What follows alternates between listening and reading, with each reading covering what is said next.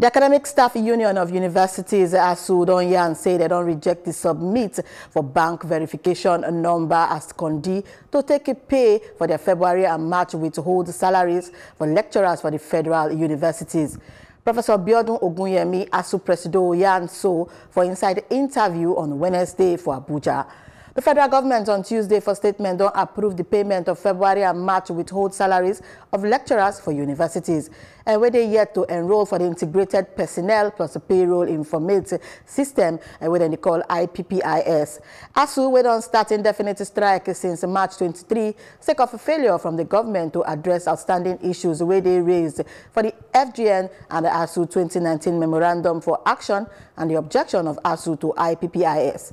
ASUU don't reject say make them no use force for their members to take join the IPPIS, even though say their offer of more credible alternative to IPPIS.